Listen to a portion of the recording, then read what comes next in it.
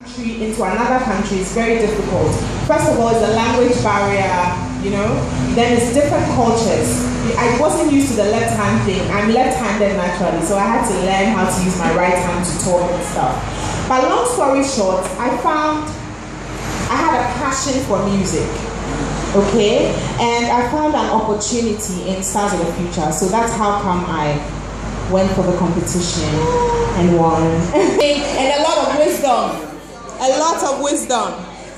Okay? So, first of all, I'll say you have to identify your passion.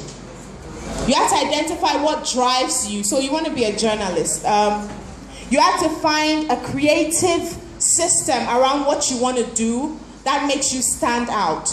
Because there's several people who want to be journalists, there's several people who want to be doctors, there's several people who want to be lawyers. The question is, why you? Why should anyone want your services? You know, and you can never be complacent.